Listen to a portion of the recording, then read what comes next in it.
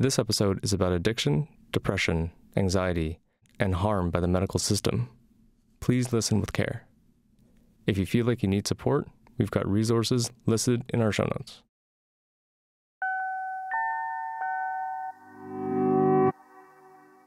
I know for myself, boredom is one of my biggest triggers. If I allow myself to sit around and get bored enough to get trapped in my head and start struggling with the way I'm feeling, and I have a way or means to pick up and use, I'm going to do it. This is In Our Heads, a TVO Today podcast about generation distress. I'm Tiffany Lam. My name is Jason Simpson. I'm a 29-year-old male, originally from Bracebridge, Muskoka. Spent a fair amount of my time, certainly in my adult life, in northeastern Ontario, North Bay, Sudbury area. I come from a middle-class family. And for most of my life, I struggled at times with mental health, and that kind of evolved into pretty serious addiction issues. And right now I'm a little over 2 years clean and sober, and essentially starting my life over in many ways. Jason and I connected over a Zoom call after he got off work. He lives up in Manitoulin Island right now, about a 6-hour drive northwest from the TVO office in Midtown Toronto. He works at a body shop at the largest full-service marina on the North Channel. He fixes boats, among other things. I'm 6 months into an informal apprenticeship in marine restoration and fiberglassing. I had to Google this. Fiberglass helps weigh down a boat so they're not as easily buffeted by the wind. Fiberglassed vessels tend to drift slower and more predictably. It hasn't always been like this for Jason. To my co-producer Matthew, Jason described growing up in his family as fairly dysfunctional, separated, and a lot of abuse and alcoholism. I started displaying symptoms or signs of depression and anxiety when I was fairly young, maybe 11, 12 years of age. And shortly after that, I began self-medicating. I was introduced to alcohol and substances. And that kind of became my way and my means of coping for the following 13 years of my life. I was pretty much a daily user and or drinker. One day, it became clear to him that he really needed to make a change. I realized for some time, I was dysfunctional when I was under the influence, and I was dysfunctional when I was not under the influence. There were many times I couldn't hold down a job. I couldn't achieve a consistent kind of functionality in day-to-day life. And I just kept going farther and farther downhill and faster as time went on. I just remember waking up at about 7:30 in the morning on Wednesday, May 26, 2021. And I looked out the window and I just thought to myself, it's now or never, and it's either this or nothing. I couldn't think of any other options. I was all out of answers, not that I had any good answers to begin with. I kept repeating the same mistakes. But I just remember thinking, I'm going to go do this, and I'm going to stick it out this time. Jason's mom is Indigenous, so Jason thought to reach out to an Indigenous elder for help. And I just reached out to her over the phone, just hoping to get some guidance and direction. When Jason told her he wanted to try something different, something grounded in learning more about the land and nature, the Indigenous elders suggested that Jason should check out a treatment center called Kwekwatsuen Mikan. Their website shortens it to GWEK, GWEK.ca. This is a podcast, so I'm curious, when you sit in silence at GWEK, what do you think you remember hearing? Birds. The birds? Yeah.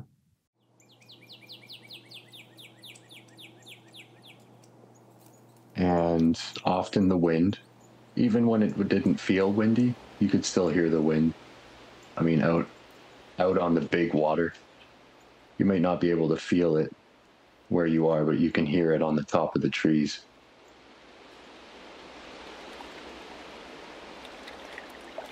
And of course, the waves, the sound of water, which is probably the most nurturing sound that I think I've ever heard. You know, just that constant flow of gentle waves brushing against the shore.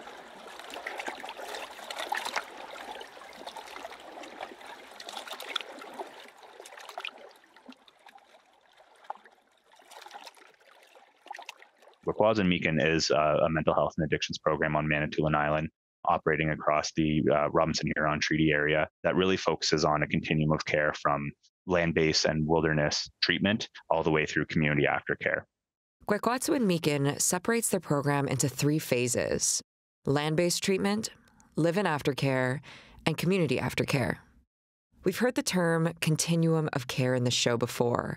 That notion of stepped care, where mental health treatment is proportionate to the complexity of your needs. There's a space to choose which step you're ready for, and the steps should be navigated with ease. GWEC's land-based treatment appears to be on the further end of the spectrum: specialized, continuous, chronic care. My name is Matt Miracle, and I'm currently the Director of Operations at Reconnecting. I'm a band member of Mohawks of the Bay of Quinte, but I also have matrilineal association with Chiging First Nation up here on Manitoulin Island, which is what brought us up here. Matt's a dad to 3 girls who are 8, 7, and 3 years old. The name of the program is Gwekwadwin, which means honesty. So it's very honest conversation. The theme of honesty seems to run through the program in different ways. It seems to encourage honesty within individual participants of their land-based 90 days treatment. The honest acknowledgement of what brought them to this treatment program is encouraged right in the application form. Applicants must check off what their mental health struggles are in a long laundry list: depression, anxiety, obsessive-compulsive disorder, oppositional defiant disorder, self-harm, addiction, among others. They say whether they've been diagnosed formally. They tick off which drugs they use. They declare whether they've ever been part of a gang, ever been part of human trafficking, been in an abusive relationship recently, or ever had a restraining order placed against them. Again, just to name a few. If people declare a criminal background or anything like that, it doesn't disqualify them necessarily, right? No, absolutely not. Matt says that those declarations just help him and his staff get a better sense of how to keep the program as safe as possible. The only thing where we would have to sort of draw our line is we can't be named on a court order to attend treatment because we are a voluntary program. This single disqualification criteria strikes me as very meaningful, given that we've learned throughout our series that Black and Indigenous folks' entry into mental health care is disproportionately involuntary. And involuntary entry can be highly traumatic. No one can be ordered to attend Gwekwadwin because we do believe in that freedom of choice and that right to attend and participate and to seek their own sort of recovery and wellness journey. Gwekwadwin hope is to have applicants intentionally make the choice to make change. It's about removing oneself from a lot of the hardships, the barriers, and the challenges of whatever community they may be coming from, and really providing an opportunity for someone to have 90 days to truly focus on their self. It's about being able to really look at the root cause of what got us to where we are now, and how do we create meaningful change moving forward. Upon arrival, participants are effectively removed from everything they'd once known and are exposed to the land that they'll be living on for the next 90 days. We're absolutely blessed with the natural surrounding that we have. But as idyllic as these surroundings are, the program is no breeze. One of the absolute first things that we do after intake is we get in canoes and we paddle across. It's about a 4-kilometer paddle from our launch point to our actual site. And the reason we do that is we want to build success right off the hop. I can see where Matt's coming from there. Overcoming something difficult can help build self-confidence. But a 4-kilometer paddle sounds like no joke. Notably, people also have to declare how physically active they've been in the application form. Not at all is an option. I asked if that would mean applicants aren't a good fit for their programming. Not necessarily, because when we get into some of those ruts, when we're in active usage and addiction, what we see oftentimes is while they may not be active, there is a willingness to try and participate and to be out there. A lot of the things that we hear are individuals come out and they go fishing, for example, and they're like, oh, I haven't done this since I was a kid. It feels so good to get back to this. The honest conversation at Kwekwatsuen-Mikan admittedly goes both ways, though. Obviously, we hear things that people aren't thrilled about. Maybe it's, I don't know, the expedition or the canoe trek was too long. So we adjust. It's always been an evolving program. I strive to meet the needs of participants as they come in. The criteria for being admitted to GWEC's land-based treatment program is simple. They have to be at least 19 years old and be open to Anishinaabe values and traditions. Within the land-based treatment model, it's really about creating stabilization, emotional growth, resilience, and looking at creating success out in the wilderness setting.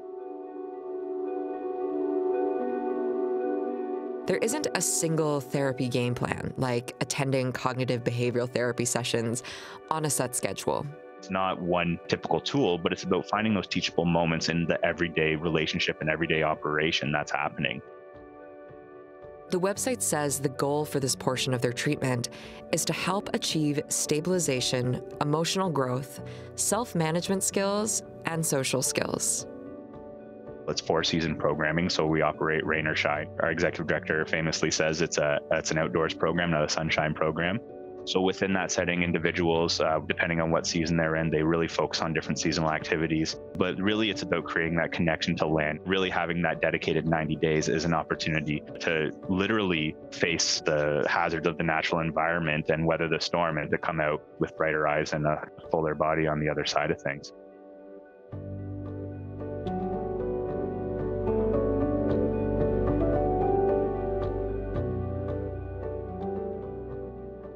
I've learned that being connected with the land has deeply spiritual implications in Indigenous teachings.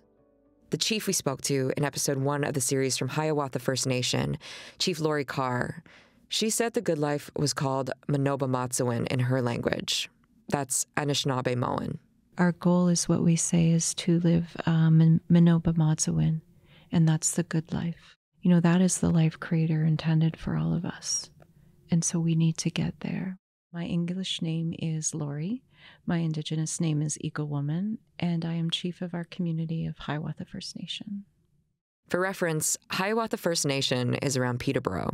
Chief Carr told me that Manoba Matsuwin can only be achieved in a holistic way.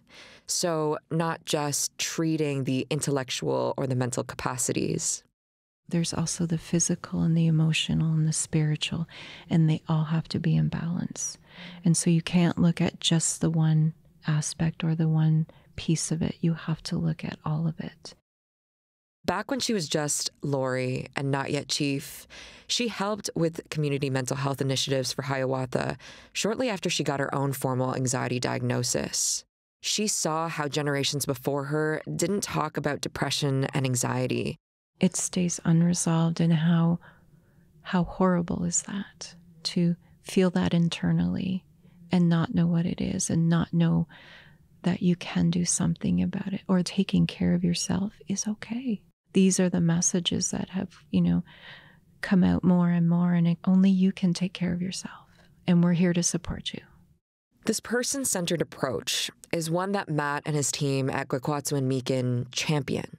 According to their website, the program's goal is to remove barriers to treatment for Indigenous youth and young adults in northeastern Ontario. But anyone with an OHIP card is eligible and welcome to apply, since the program is in part publicly funded. Matt and the team believe that fostering participants' connection with the land lends itself to a holistic approach to achieving good mental health. It's interesting too, because we asked that question with the interview for new staff is, can you please describe a holistic model of care for participants? And it's amazing because you never really get the same answer twice, but kind of the foundation of it is really looking at the person first. And really that comes down to a basic teaching of the medicine wheel. A medicine wheel is an Indigenous symbol and guide to healing. Online, I see many iterations of these wheels from different Indigenous cultures. One constant appears to be the way it represents healing and medicine as the process of balancing physical, emotional, intellectual, and spiritual well-being in the context of the land that holds us. 4 equal quadrants that make up a circle, being the visual representation.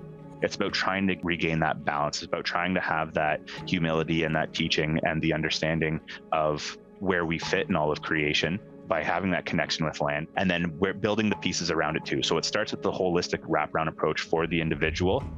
The wraparound approach to services is a concept within actually often youth mental health care that acknowledges that youth having a tough time can require different types of help from different services.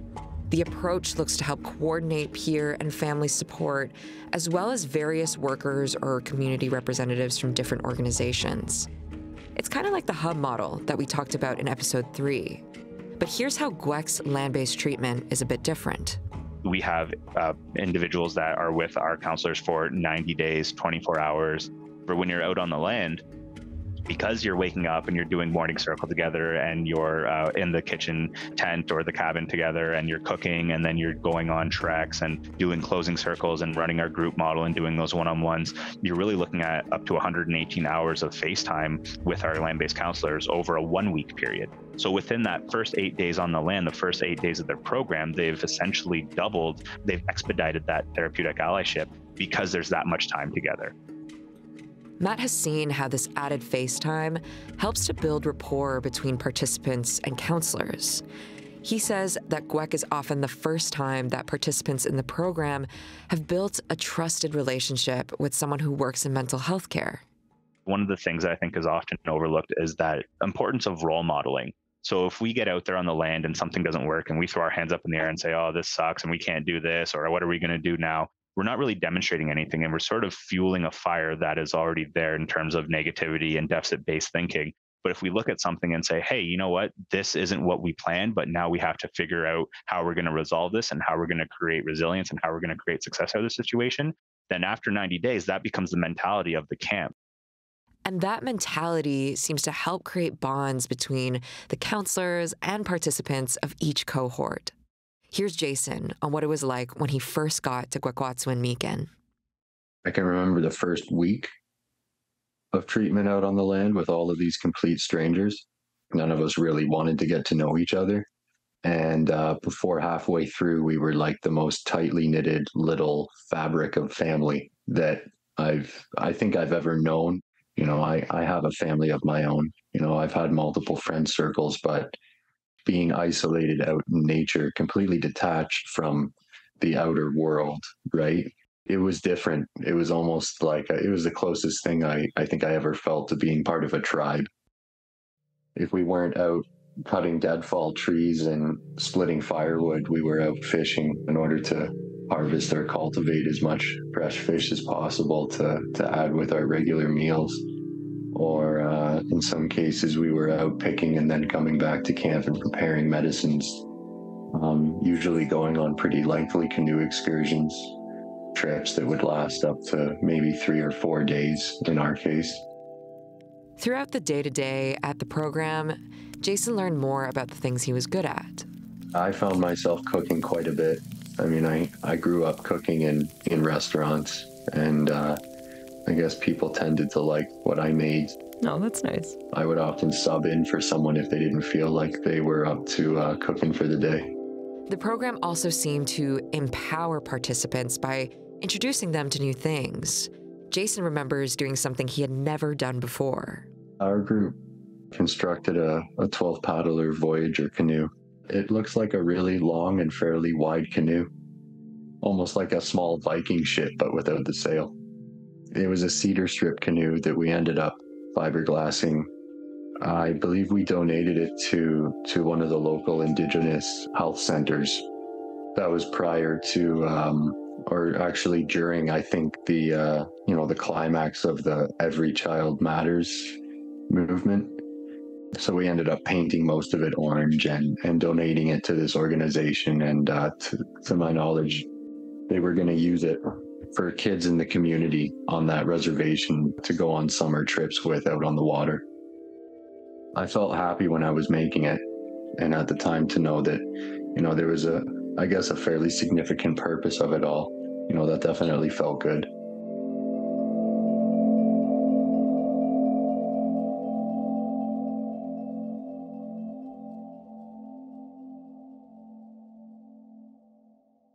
Despite his success getting sober, all the outdoor programming, and the skills he picked up at GWEC, Jason also wanted to be honest about something.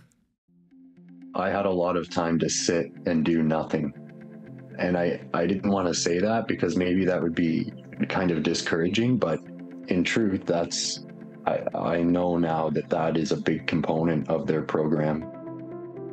Being out in nature constantly had this effect of just insulating me from all of the difficulties. It allowed me to really focus on some things that were going on within me that I had neglected for a long time.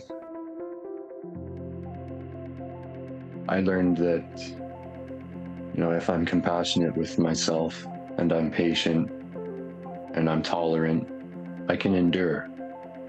I can sustain. I also learned how to make myself busy. In my case, boredom is often a choice.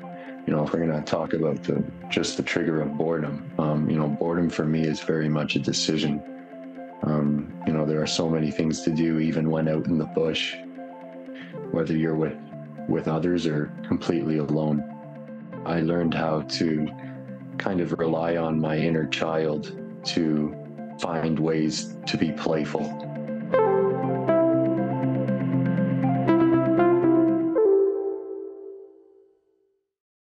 That said, the land could be a cause for quitting the program, too. Here's Matt Miracle again, Kwekwatswan-Meekin's Director of Operations.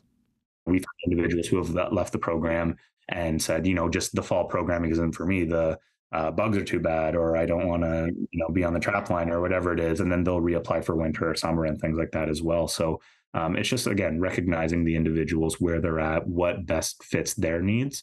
Because it's really reciprocal in that it's not just are they a good fit for the program, but is the program a good fit for them? I asked what the dropout rates were like.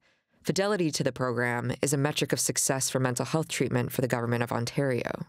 At the sort of height of our success, we've seen up to an 87% graduation rate with the 90-day program. And then we've sort of ebbed and flows between the national average, which is tough to get an actual number for whatever reason, but we've sort of ascertained it's between 35 and 50%. And, we've gone anywhere between 50 and 75 on average to highs of 87 plus with those graduation rates.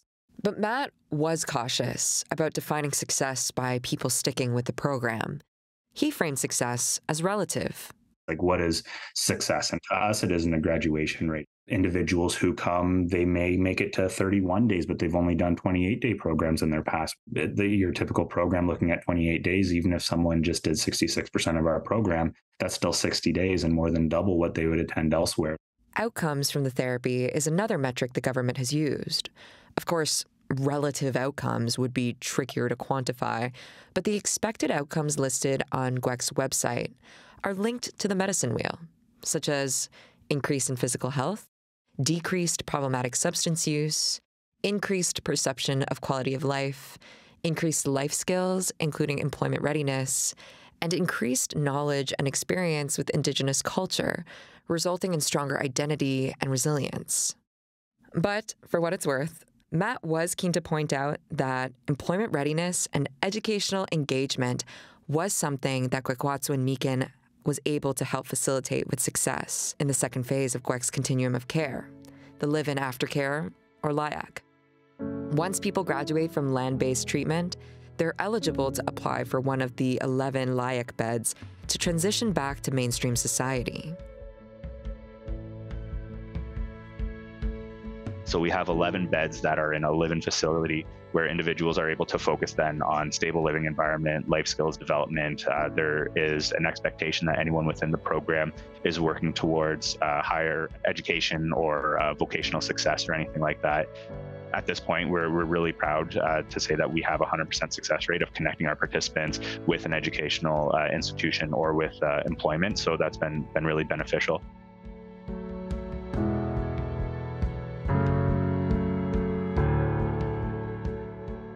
When the Investigative Journalism Bureau first did their reporting on mental health care back in 2020, experts like Angela Mashford-Pringle told the IJB that bringing youth back to the land, where they can reconnect with their culture and language, holds the greatest promise for healing. But Kwekwatswan Mikan's existence is more an exception than a rule when it comes to mental health care. One expert said that it is often impossible to find help that incorporates a traditional First Nations approach. Here's Matt Miracle on the demand Kwek faces up in Manitoulin Island. Our waitlist just for our program alone, for our 20 beds, is anywhere between 140 and 180 people for any cohort. And those are the ones that are eligible for the program. Then you have those who are then looking for programs for under 19. So there certainly is a lack of culturally appropriate services to meet the actual needs of the population. Gwek is currently working on getting their 13 to 19-year-old youth mental health and addictions program up and running. The demand isn't showing signs of slowing down when we look at recent numbers from our Western mainstream medical institutions. In Ontario, between 2019 and 2021, there's a small increase in the number of hospitalizations for youth and children for substance-related disorders. That's according to numbers from the Canadian Institute of Health Information. And while there was a small decrease in emergency visits and hospital stays for children and youth with mental disorders generally in 2020, the proportion for visits to the emergency room and hospitalizations for mental disorders increased. And it's worth noting that every year since 2019, Manitoulin Island's Public Health Unit, Sudbury and districts, reported the highest rate of opioid-related emergency department visits. If you're familiar with Manitoulin, there is basically a greater rate per capita of substance use. We just had a coroner's report that went through some of the numbers that we're seeing of deaths over the last 4 years. And when you actually weigh it by a per capita basis, the numbers are absolutely remarkable and a little daunting and overwhelming when you kind of see what's happening on our island, because it is a small location. Geography is not the only thing that can influence health outcomes. The data that the Investigative Journalism Bureau gathered between March and October of 2019 to 2020 found that 20% of 161 First Nations post-secondary students struggled with PTSD and substance abuse. Less than 10% of all ethnicities surveyed in Canada said the same. And while 30% of the Indigenous post-secondary students said that counseling they received was helpful, they were overall more likely to report feeling unsupported in their counseling compared to other ethnicities. You may remember Jacqueline Carr. Jacqueline is Chief Carr's child. We heard from Chief Carr earlier in the episode on the importance of how to achieve the good life. We spoke with Jacqueline in episode 1 as well. They have faced a fair share of mental health struggles, but they're now a knowledge keeper in their community. And I was so grateful to be recognized for my community. Jacqueline approaches care in the Western system with caution. She felt she couldn't be completely honest with people in the medical system. I never really say a lot in therapy, or counselors, psychologists, psychiatrists who are not Indigenous or do not have an in-depth understanding of our culture. I do not want to open up as much as I probably should, because I feel like if I get a misdiagnosis on something, that I'm going to be mistreated in a way that my mind and my body may not be able to come back from. I just kind of get that feeling like I'm going back to being zombified again, like losing that thing that makes you, that fire inside you, or that zest, that spice you got. Jacqueline's been off their psychiatric medications since 2022.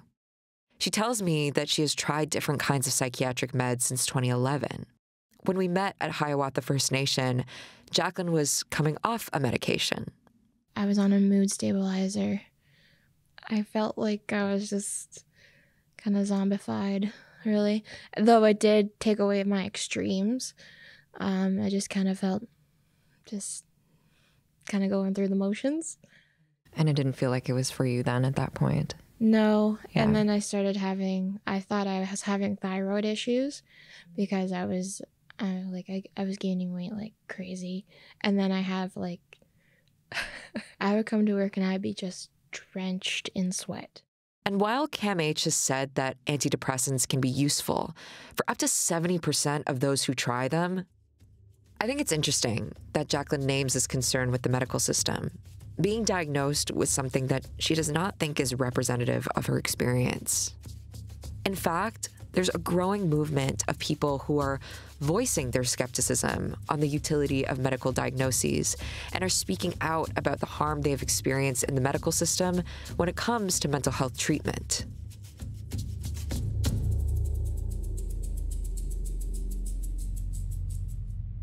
I think that kind of the MAD movement or the psychiatric survivor movement is still a movement that is often very overlooked. My name is Jenna Reed. My pronouns are she and her. I'm a woman who wears many hats. So I'm an artist, an artistic director. I am an activist, and I am a fairly reluctant academic. Jenna is also a white queer person. She tells me she's experienced sexual abuse growing up. And when she got to university, she was not doing so well. I think I've written about it publicly by saying I went batshit crazy. I was always being threatened to be institutionalized. It was always prioritizing making sure that I was on medications, regardless of what those medications were doing to my body. And it was doing pretty horrific things. So I was in a constant state of crisis, it felt like. When she was seeking support, it felt like she was being told that something was wrong with her instead. There was such a heavy focus on fixing me, and I don't actually think that that was a helpful approach. I don't believe that what I needed was to be fixed in the way that they saw it. And so this heavy emphasis on like, it just needs to be the right meds. It just needs to be the right diagnosis. And I have to say, it's like people will often be very curious to know what my diagnosis is. And I generally refuse to share, specifically because for me, that was never an illuminating or helpful resource in coming to a diagnosis.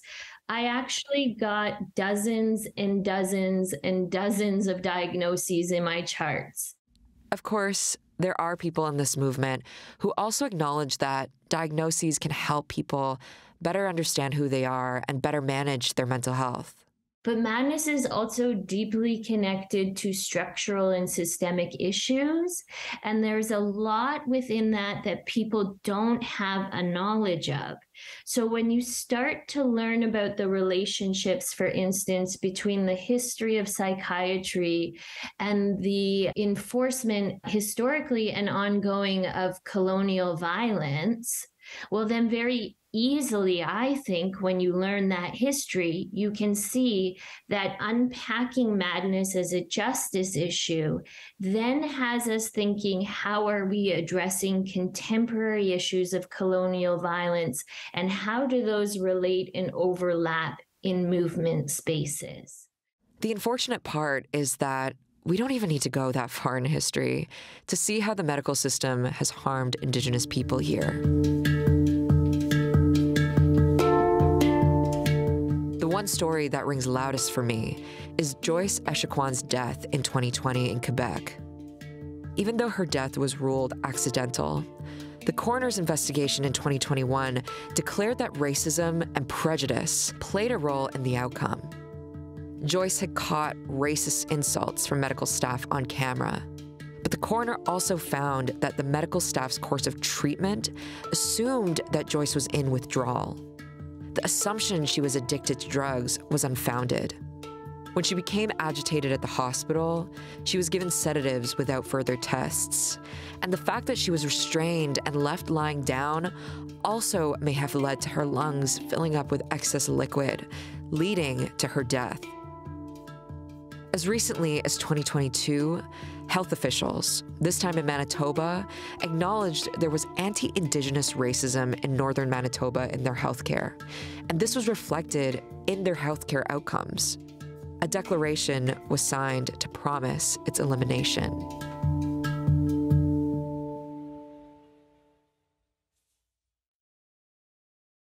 Despite the risk for misunderstanding and, frankly, a history of harm, the director of operation of Kwekwatswan-Mikan, Matt Miracle, also wants to be honest about something else too. Our strength is in the cultural approach, but we also understand we need to have those partnerships with some of those Western programs as well, especially when you're starting to look at things like the introduction of methadone and Suboxone within the program as well. Methadone and Suboxone is a type of opioid agonist therapy, medicine that offers a slower extended release of opioids to help with withdrawal management and curb problematic substance use.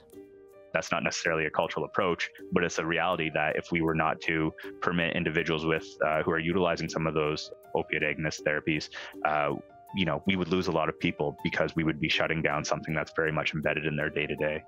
For Matt, it's not about doing away completely with Western approaches or being anti-medication.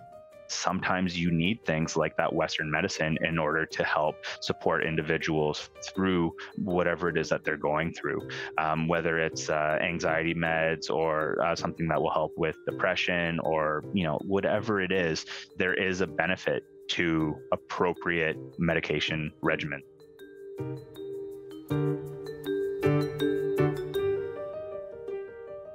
In an email, Matt said that initially, GWEC did not allow opioid agonist therapy in their program for a number of reasons. But through a pilot project, they were able to take a look at how they could implement the use of OATs at GWEC. They developed appropriate policies and procedures, trained their staff and land-based counselors to support the administration of OAT, and occasionally would have a registered nurse once a month to help with its administration. Sometimes health teams will go to GWEC, and other times, GWEC participants and staff will access provincial facilities. Matt said it really depends on circumstance because of their person-centered approach. Being on Manitoulin, we're certainly a much smaller population.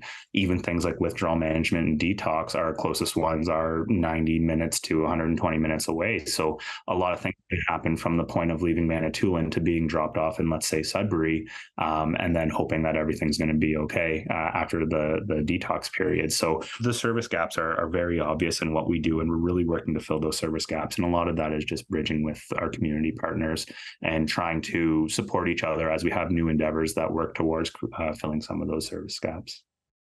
GWEC does their best to have their individuals' programs ready through pre-treatment check-ins and referrals, knowing that many variables within the nature of addictions and recovery can come up. Their healthcare partners are aware of GWEC's intake days and are either on site or on standby. The ultimate goal is to have a therapeutic community that is able to support itself. But again, just where we are and just with the HR supply and demand of being in a remote area, there can certainly be limitations to that just because of our population. It really does takes a community, and that's something that we've wholeheartedly embraced and actively worked towards. To reach that ultimate goal, Matt says withdrawal management, one of the main moments for a blended approach, is one of the challenges they'll need to keep a good handle on. And again, there's only so much that we can do. It really needs to look at a sort of systems overhaul and how do we do things differently. And it doesn't necessarily need to be a novel approach, so to speak, because we're not doing anything that the blueprint hasn't already been laid for us. We're just getting back to some of those sort of original teachings and the original understanding of nurturing spirit and the original understanding of bringing people together to heal together.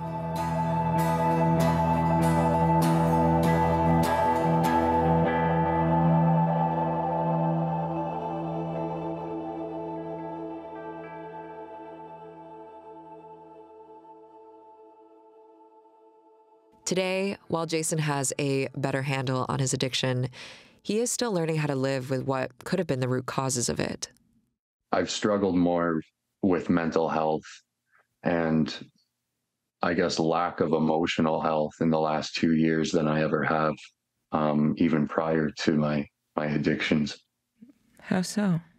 Not knowing how to regulate my emotions. You know, how to cope with certain thinking patterns, particularly being a person with OCD. I can become pretty obsessive in the mind. And the last time I met with a psychiatrist, he told me that people with OCD tend to generate slightly, if not much more intensively stronger emotions than the average person, just because we have a tendency to ruminate and obsess so deeply, right? I've had a lot of days and moments where I was really confused and I couldn't understand why my mind was thinking in ways it was. And I struggled and tried desperately to control my thoughts and, you know, avoid negative thinking patterns that would really get me into a whole load of trouble physically. I remember for the first 6 months of my recovery, I think I made at least 7 or 8 visits to the local emergency department at the nearest hospital, you know, because I was just so intolerant, I guess, of the way I was feeling and the things I was thinking. You know, the first time I ever experienced a panic attack has been in my recovery. You know, the first time I've experienced suicidal ideation has been in my recovery. As many good things have happened since I've been sober, you know, there are also a lot of difficulties along the way. Research shows that addiction and mental illness can happen at the same time.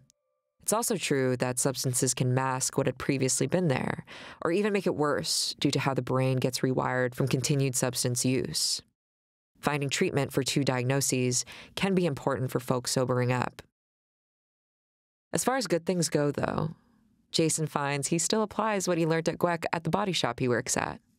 I definitely do refer to some of the tricks of the trade that I learned when I was building that canoe and apply it to repairs that I have to do on different kinds of boats at the marina. You know, the first time I experienced what it's like working with fiberglass and resin was out on the land. You know, I think it's kind of funny that the first constructive project of any kind that I took part in my current sobriety was building a boat of some kind. More broadly, there are softer skills he takes with him too. You know, the trade that I'm learning right now is one that definitely demands a certain level of tenacity and patience. And those are 2 things I didn't have. You know, I couldn't see through something that was tedious and time consuming. And learning how to be patient and tolerant and relaxed out in the wild has helped me to learn how to kind of be that same way when I'm at work today.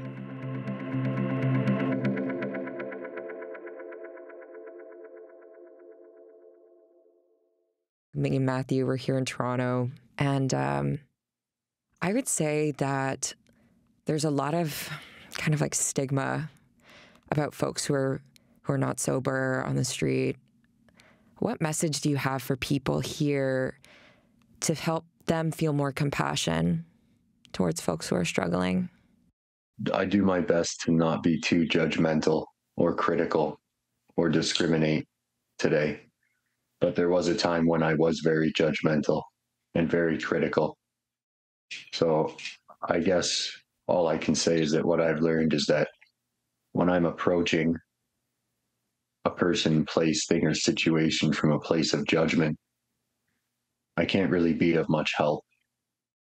I understand that the person I once was can be seen as a great burden and a great weight for society to carry and a great problem that, you know, communities face on a daily basis.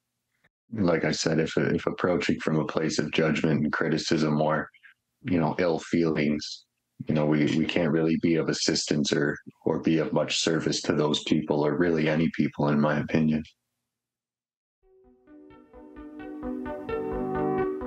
I'm curious, like, what do you do now these days for your mental health? Aside from continuing to utilize the medicines like I was when I was out on the land, such as smudging or, picking up my eagle feather and preparing cedar tea or, praying and meditating, getting in touch with the land, something I think I've turned to more than anything else is exercise. But on the other hand, I can also drink 6 cups of coffee and smoke a pack of cigarettes in a day. So.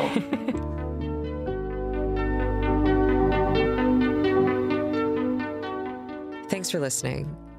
I hope to leave it there with Jason discussing the way he copes, to affirm that it's complicated to maintain good mental health. Throughout the show, mental health professionals have told us there is no one way to heal. There isn't a way to do it perfectly, and it is definitely not linear.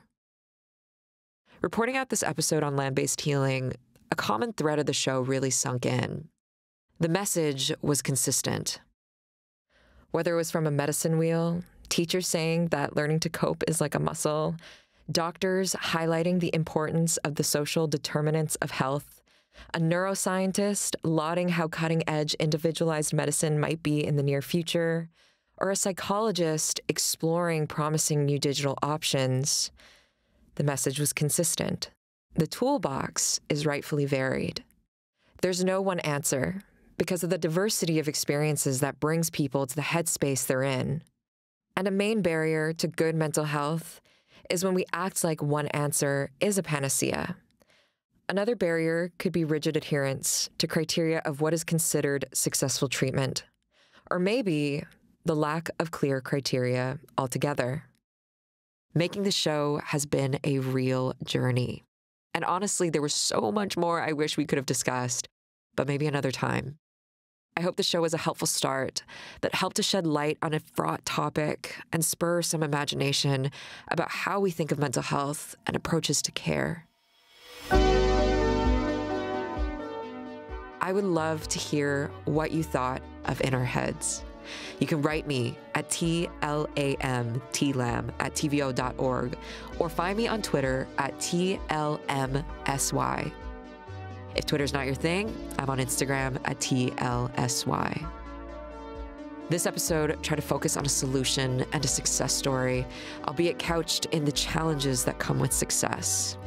And so if you're feeling like you need help, you can always call Wellness Together Canada at 1-866-585-0445 or text wellness to 686868 for youth or 741-741 for adults. We'll also list more resources in our show notes. In Our Heads is hosted and written by me, Tiff Lam, and co-produced with Matthew O'Mara. This episode featured additional reporting from TVO Today's Ontario Hub's journalist, Charnel Anderson. Matthew and I also reported and edited the show. The show also relies on reporting from Generation Distress, an investigative journalism bureau series published in the Toronto Star. The team was led by Robert Cribb, Declan Keogh, Julia Fioni, and Charlie Buckley. This episode had production support from Erica Giancola, Carla Lucetta, Nikki Ashworth, and Jonathan Hallowell. Shahriar Tajvidi is managing editor for podcasts and digital video. Laurie Few is executive producer, digital. And John Ferry is VP of programming and content here at TVO. Thanks again for listening to In Our Heads.